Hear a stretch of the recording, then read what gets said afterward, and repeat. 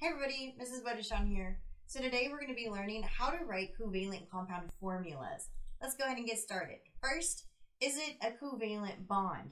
You need to make sure that your elements are all made up of non-metals. So if it's two non-metals bonding together, you have a covalent bond and you can move forward with naming the formula. So you need to make sure you have all of your prefixes memorized. I put them over here so you could take a look at them and you can get to know them as you're learning how to write these formulas. So let's talk about our steps. So step one, you're going to write the chemical symbols. Step two, you're going to turn the prefixes into subscripts behind the element symbol. So let me show you what I mean. We're going to go ahead and do one together. So dinitrogen trioxide. So let's go ahead and do step one.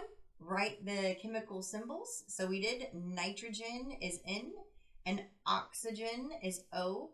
I know this because I'm not really looking at the prefix, right? I'm just looking at the element. So again, I'm ignoring the prefix. I'm just looking at the element. And remember, the last word or element is going to have the "ide" on the end. So don't go looking on the periodic table for oxide.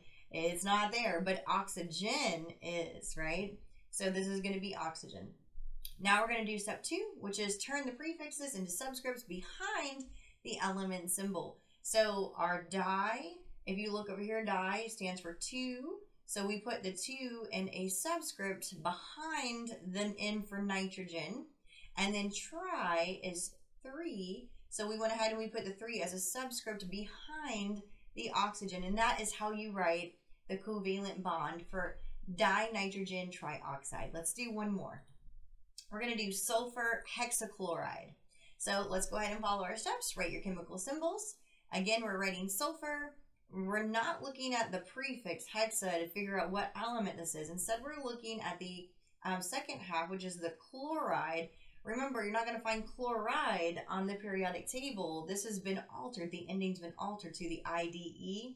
So really, it's chlorine on the periodic table. So we're going to go ahead and write that Cl down. And then we're going to do our second step. And we're going to turn those prefixes into subscripts behind the element. So sulfur does not have a prefix. And if you remember our exception to the rule, we do not write mono in front of the first element. So there's really just an understood 1 of this sulfur. So I don't have to write the 1. It is an understood 1 in front and as a subscript. So the next one is hexa, and if I look over here, hexa is 6, so I can write that 6 as a subscript right on the right-hand side of the chlorine symbol, and you are done. You just wrote covalent compound formulas. Thank you all for watching. Bye, everybody.